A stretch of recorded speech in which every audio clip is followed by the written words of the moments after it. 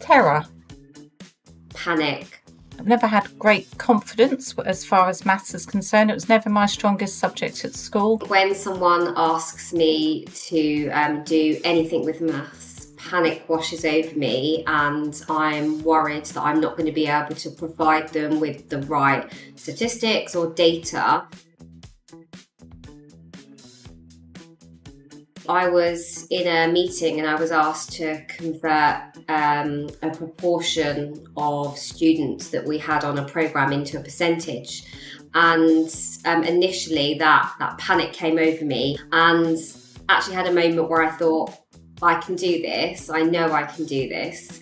And I just said, I just need a few more, minutes maybe than someone that's got a bit more confident with maths, and I ended up giving the right answer.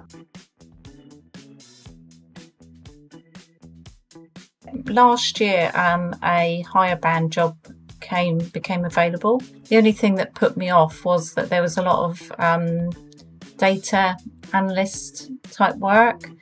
And I know that that's not particularly my forte. If I'd had more confidence and perhaps more belief in myself, then yeah, I probably would have gone for it.